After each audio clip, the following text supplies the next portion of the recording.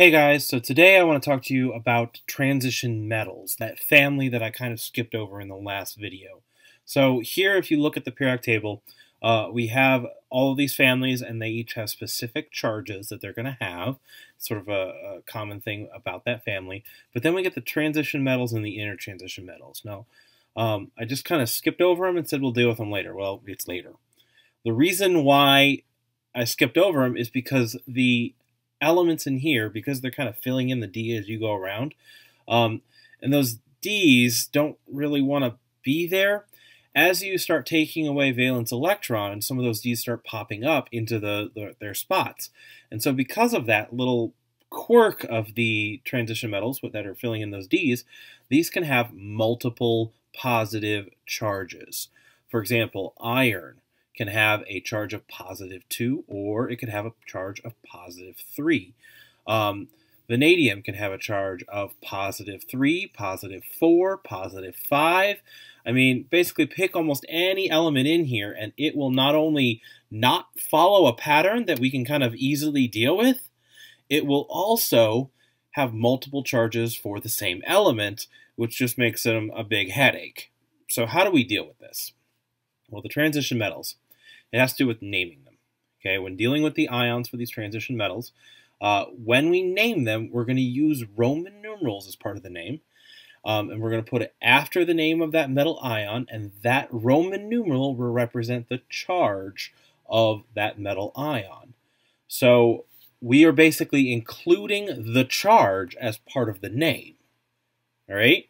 So instead of just saying like iron oxide, we're going to say iron 2 oxide, using a Roman numeral for that 2. The 2 tells us that it would be a charge, a positive charge of 2 for the iron, since it's a part of that transition metal section. Now we're only going to do this for the transition metals. Real quick, let's go over the Roman numerals here. So here are Roman numerals. We have Roman numeral 1, 2, 3, 4. Okay, 4 is actually, basically it's 1 less than 5 is kind of how this works. V is 5, okay? And then 6 would be 1 more than 5. All right, 6, 7, 8. Then we go down to 9. 9 is 1 less than 10, and 10 is X, okay? 11 would be 1 more than 10. 12, 2 more than 10, so on and so forth. So there's a pattern here with the way that the Romans numeraled their numbers. Okay, it goes 1, 2, 3, and then 1 before 5, 5, 1 after 5, 2 after 5, 3 after 5, 1 before 10, 10, 1 after 10, 2 after 10. It's kind of the pattern here. So those are the Roman numerals. And when we have these Roman numerals, they do not represent the ratio, okay? Not the ratio, they represent the charge. All right, we're being very specific to use Roman numerals here because we use regular numbers for ratios, and we're going to use Roman numerals as part of these names for charges, okay? Positive charges always, because they're metal. So let me show you a few examples. I've got 2 examples here. The first one, if we were to actually name this, it would be called sodium fluoride. This is just like we did before. Okay, that's because we know the charge on sodium. It is part of the alkaline metals family. So we just name it sodium. And then we got the fluorine attached to it, that ion, so fluoride. Change the ending to "ide" still. Now with the iron, though, iron is a transition metal. So its name has a charge included with it. Okay, it's the Roman numeral 2, II. And then we have iodine, so iodide. Iron 2 iodide is what we would name this, and the 2 represents the charge on the iron. So if we want to write the formulas for these, knowing the names, okay, I'd have to look up the charges. Remember, going into the periodic table, here's sodium. It's part of the alkaline metals, so it is a +1 charge. Here is fluorine. It is a halogen, so it's a -1 charge. Then we get to the iron. Don't know what its charge is based on the pattern on the periodic table. You have to use whatever charge it has in its name. Okay, that's why it's part of the name. Then we have iodine that's going to be attached to it, and that is a halogen again, so -1. So if I go back to my problem here, input these charges, +1 and -1 for the sodium and fluorine, and then for the iron, excuse me, let me finish this problem here. So +1 and -1, since they're the same charge, positive and negative, they equal each other. Ratio is 1 to 1. So the formula for this one would be NaF, just like we were doing before. When we get to the iron, though, since we don't know its charge just by looking on the periodic table, it's part of the name. It's right there, 2. All right? So its charge is +2. Now the iodine, we can look that up. We just did. It is a -1. So in this case, it's a +2 charge, -1 charge, just like we did before. It's just the same. Now that we know the charge on this transition metal, it's the same as we did before. Okay, that's the only difference, is we don't know the charge without looking at the name. It is a 1 to 2 ratio. 1 of the irons, 2 of the iodines. Okay, so FeI2 would be the formula of iron 2 iodide. Now note, the 2 refers to the charge on the iron. It does not refer to how many irons I have. It is not Fe2I, it is FeI2, because it's referring to that charge on iron, not how many irons I have. Be careful of that. Okay, so let's try another one here. Iron 3 oxide. Iron can have a 2 charge or it can have a 3 charge. So that iron 3, 1, 2, 3, I, tells me that it is iron with a +3 charge. It was a +2 in the other one, but now it's a +3, so iron multiple charges from compound to compound. I mean, you can have different ones. Oxygen is what it's paired with here, and oxygen is in the oxygen family, and that always has a -2 charge. Okay, so we just looked that one up on the periodic table. So this is that +2, -3 situation again. So this is actually a 2 to 3 ratio in order to equal those out. So this would be Fe2O3. That's iron 3 oxide. Okay. Copper. All right, copper, transition metal here. Copper 2 sulfide. The 2 tells me that it is a +2 charge on the copper. Okay, +2. The sulfur, I looked that up on the periodic table. It's in the oxygen family, so that would be a -2 charge. +2 and -2, those equal each other. So this would be a 1 to 1 ratio. So the formula here, CuS. Quick note, copper 2 sulfide, the ratio, there is not even a single 2 there. Okay? Again, that Roman numeral does not tell you how many coppers you have. It does not tell you how many sulfurs you have. That Roman numeral tells you the charge on copper. That is the most common mistake people make, is when they're doing this, they say, oh, it's copper 2, so it's got to be Cu2S. No, don't do it. Okay, it is the charge, and you use the charge to figure out what the ratio is. Okay, so here's another one, copper again. This time it is not copper 2, it's copper 1. Just a single I, copper 1 nitride. Okay, so this would have a +1 charge on the copper. And then the nitrogen family, -3 charge on that one when we look it up on the periodic table. So this one would be a 3 to 1 ratio. 3 of the coppers with a +1 to the 1, -3 of the nitrogen. So it would be Cu3N. Okay, again, copper 1 nitride, we have 3 of the coppers there. The 1 does not refer to how many coppers we have. All right? So that is how the transition metals work. Okay? The charge of the transition metal is going to be a part of the name. So you can figure out the formula from that. Now there is one other little section of the periodic table that can have multiple charges. Okay, so we're going to go back to the periodic table here. This section right here. All right? This column, when I went over it before, I kind of explained that this is right in the middle. And so you can have either a +4 or a -4, depending on if it's a metal or a non-metal. Well, it's actually even more complicated than that, because everything in here, they all end with their valence electrons being 2 of them S's and 2 of them P's. Okay, so S2, P2. So for example, tin would end up 5s2, 5p2.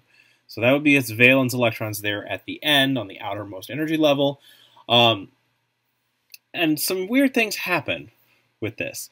Because it has 2 and 2, you think that when it loses electrons, it would lose all of its valence electrons, the S's and the P's. But the metals in here, they don't always just lose both of them. They sometimes just lose one of them. So sometimes they just lose the P's, and so they keep their S's, and then they would be a +2. So the metals in this column only, okay, that would be tin, lead, and fluorivium. There's only 3 metals there. They could be +4, like that's kind of their normal for the column here, but they could also be +2 if they only lose their P's and not their S's. So this gets a little tricky, so we also include, just for these 3 elements in this section, we treat them just like the transition metal section, okay? We include a Roman numeral as part of the name for these specific metals, just so we know whether it's 2 or 4, okay? So going back here, I actually have 2 examples, both lead, all right? This first one is lead 2 oxide, and the second one is lead 4 oxide. So those numbers there tell me if it's a +2 or a +4. Even though it's not in the transition metals, okay, it's in the copper or the carbon family, sorry. It will be either 2 or 4, and we include that as part of the name so we know which one we're talking about. It's either 2 or 4. You got to keep that in mind. All right. So lead 2, lead 4. So this first one we got lead 2 oxide. Okay, lead 4 bromide. That tells you their charges: +2, +4. Okay, so the first one we're dealing +2, second one +4. The oxygen is -2 and the bromine is -1. We just look those ones up on the periodic table. So for this first one, lead 2 oxide, since this is a +2 and a -2, same charge, that's a 1-to-1 ratio. All right, so the formula for this would be PbO. The second one, lead 4 bromide, okay, +4, -1. Well, that is a 1-to-4 ratio. So this one would be PbBr4. Okay? Whew! So that is how you deal with the transition metals and these Roman numerals telling you what the charges are. Remember, Roman numeral equals the charge. Okay? Now I want you to try it. So I've got some practice problems here all laid out. I've told you their names. There's Roman numerals there telling you what the charge is on that transition metal ion, the very first one. So for example, cobalt 3, that is a +3 charge for that cobalt, okay? I'd like you to pause the video right now and figure out what the formulas for all of these are. Pause the video and give it all a try. I'll walk through them here in a second.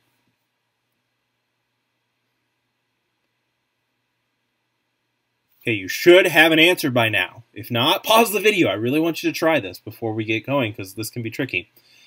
Okay? So this first one, it's a +3 charge because it's cobalt 3 and then chlorine's a -1. So this is a 1-to-3 ratio. So CoCl3. The second one, iron 2 sulfide. So that's a +2 on the iron. Sulfur is a -2. Okay, so this is a 1-to-1 ratio. FeS. Next one, iron 3 iodide. It's a +3 on the iron, and then iodine is a -1. So this would be a 1-to-3 ratio. Fei3. Next one, copper 2 oxide. It's a +2 on the copper, and then oxygen's always a -2. So this would be a 1-to-1 ratio. CuO. And this next one's a little tricky. This one is copper 1 oxide. Okay, copper 1, so it's a +1 on the copper. Oxygen, just like before, is a -2. It's always a -2 here.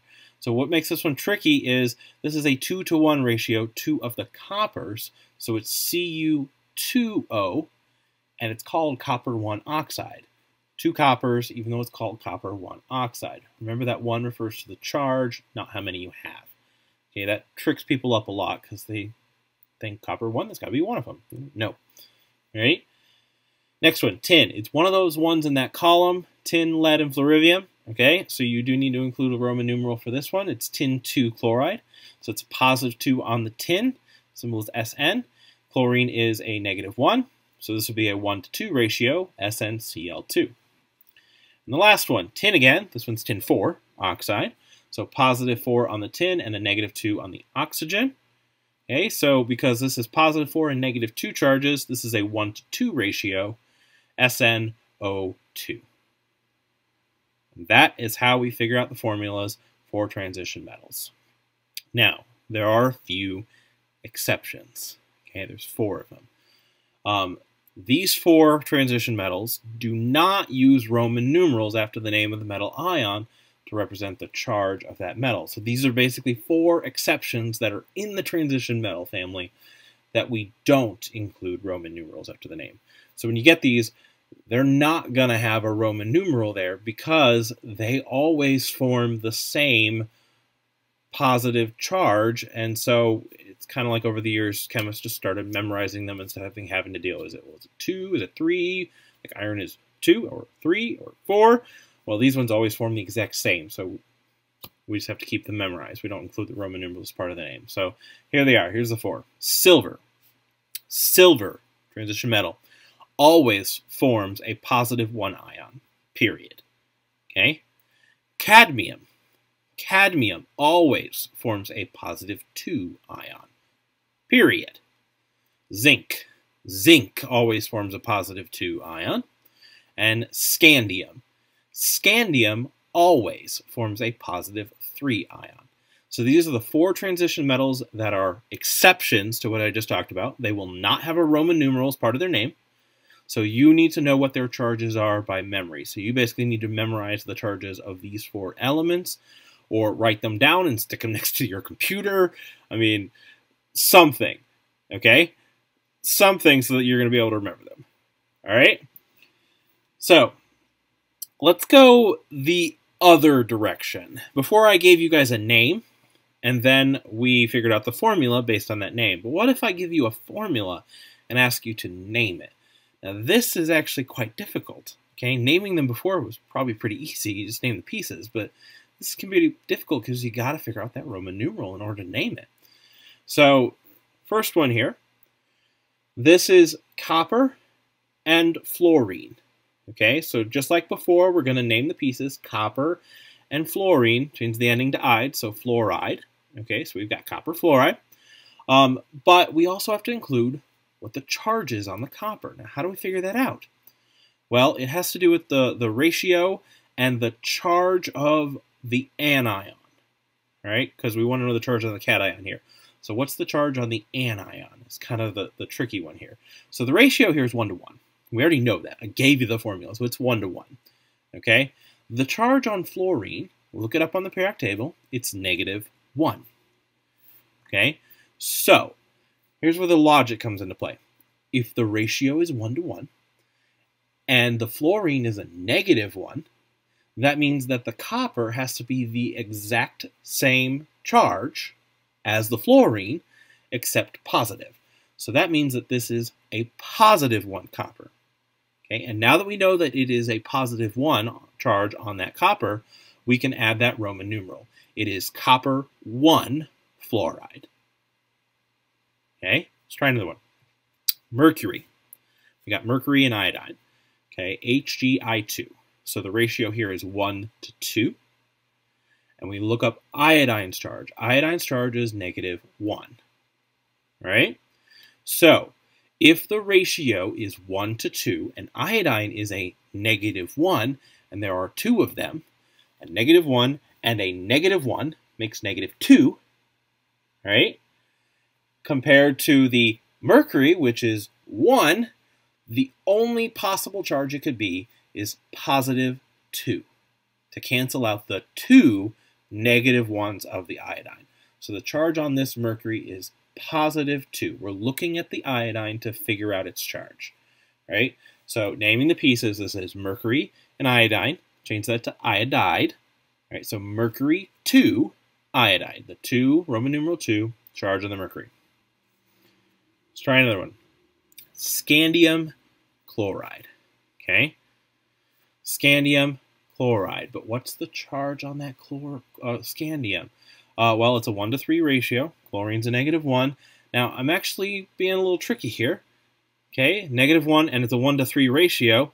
So we know, based on looking on this, that that should be a +3 charge. But here's why I'm tricky. Because scandium's one of those exceptions I just mentioned. Okay, there were 4 of them. Silver, scandium, zinc, and cadmium. I was having a brain fart. I'm sorry. Silver, zinc, cadmium, and scandium. Scandium is one of those exceptions. So we're not going to include the Roman numeral here. It's one of those exceptions. We're just going to call it scandium chloride. Whew! Don't you just love the exceptions? They just make things so much easier. All right, so next example, copper and oxygen. Okay, so we got a copper oxide here, but what's the Roman numeral on it? Well, in this case, it is a 1-to-1 ratio there based on that formula, right? It's one of each. It's CuO for the formula. So, the charge on oxygen, typically -2. Since it's 1-to-1, the charge on the copper has to match that, except be positive. So it has to be a +2 charged copper.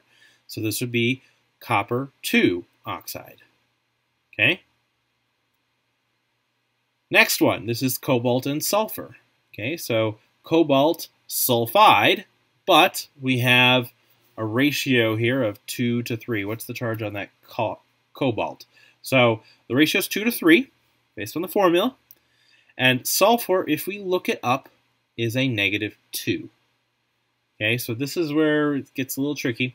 What's the charge on the cobalt? Well, we have sulfur, which is a -2, and then -2, and then another -2. That makes 6. Okay, it's -6 here. So the cobalt has to equal a +6, and there's only 2 of them. So +6, 2 of them, divide it in half. It's got to be a +3 for each of them. Okay, so the charge on the cobalt, in order to match what we see with the ratio and the charge on the sulfur, +3. So this would be cobalt 3 III sulfide. Lead and oxygen, okay, PbO2. So the ratio here is 1-to-2, and lead is one of those carbon family ones that we do include a Roman numeral for, because it can be either 2 or 4. All right, so your choices here are going to be 2 or 4. This is a 1-to-2 ratio, and oxygen is a -2 charge. Again, look it up on the periodic table. So what's the charge on that lead? Well, -2, -2, -4. So there's only one of the lead, so it's got to be +4 in order to make that 1-to-2 ratio that we see. So this is actually lead 4 oxide, IV for 4. This is copper and selenium. So this would be selenide. Okay. Copper selenide, but what's the charge on that copper? Well, selenium is it's a 2-to-1 ratio here based on the formula. Selenium is a -2 charge. So this is a little tricky here. Since selenium is a -2 and it's a 2-to-1, we have 2 coppers for every 1 selenium. So that means the copper actually has to have a smaller charge than selenium. It's got to be +1, because a +1 and a +1 add up to cancel out that -2 of the selenium. So this is actually copper 1. Copper 1 selenide. Your turn. I want you guys to try some. So pause the video. I've given you the formulas. You're going to need to look up the charges of the anions on the periodic table. Use the ratio in that formula. Figure out the charge on the cation, okay, the metal, and then name it using a Roman numeral. And don't forget, we have some exceptions there: silver, cadmium, zinc, and scandium. Pause the video and try these. Okay, got an answer? First one. First one here, it is a 1-to-2 ratio. Charge on iodine is -1, so charge on nickel has to be +2. This is nickel 2 iodide. Second one, okay, this is a 1-to-1 ratio. Oxygen's charge is -2. That means zinc's charge is +2, but zinc is one of the exceptions that I mentioned. So this is just zinc oxide, no Roman numeral. Okay, next one, VCl5. That is actually vanadium. This is a 1-to-5 ratio. Chlorine is a -1 charge, so that means that vanadium has to be +5 in order to balance that out.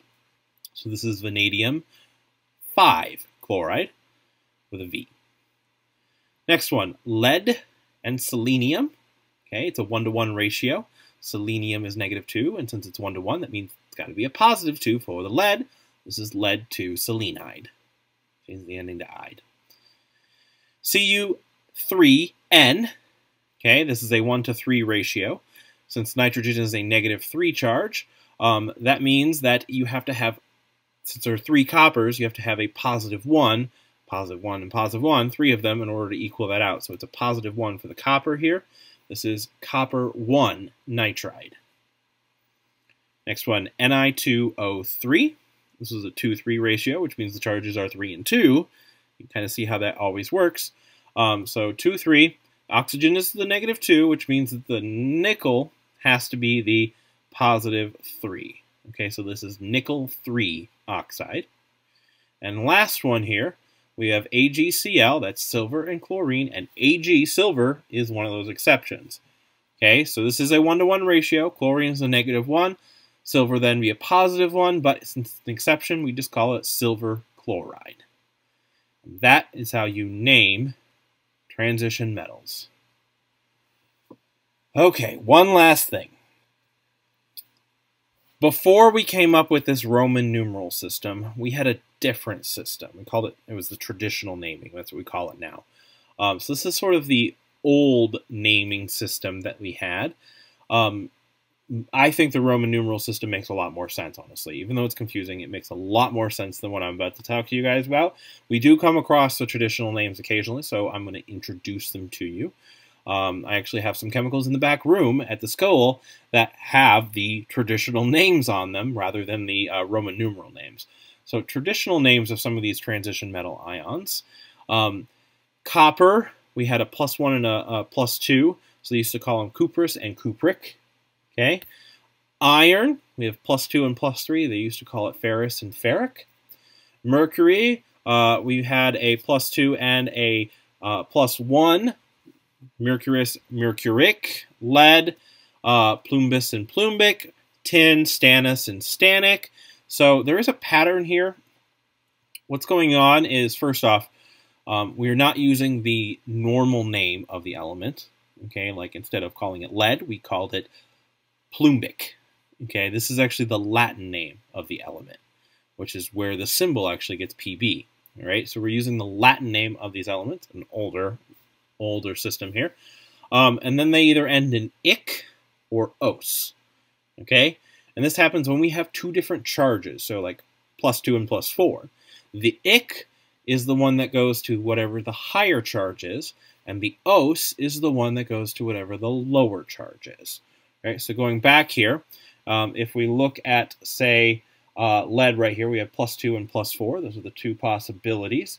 So we have plumbus, us, for the lower one, and plumbic for the higher one, the +4. Okay, and that's how this system works.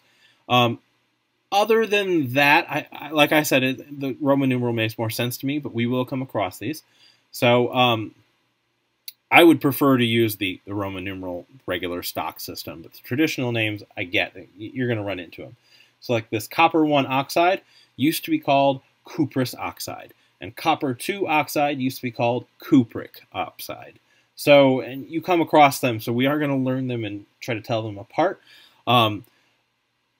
Basically, guys, I'm going to make sure you guys have a chart with these. So one of the things I want you guys to do today is download this chart. Okay, it is a list of common ions. I'm not sure how well you can see this on the camera, but you'll be able to download this, print it, keep it on your computer. It's a reference chart that you're allowed to use. Right up here, down here at the bottom, is where we have all these transition metals, where I list what their stock name is with the Roman numeral, and then I also list right next to it what the traditional old-timey name would be right here. I mean, there is a pattern there, but essentially I'm giving you a list of, hey, well, if you've got, say, gold 1, that's orus. If you've got gold 3, that's auric. Okay? So I'm literally telling you kind of, if you can figure out what the Roman numeral name is, I'm giving you a chart with these traditional names on them. All right? So yeah, this is something I want you to download so you can use. Make sure you download that, print it off, and keep it handy. That's it for today.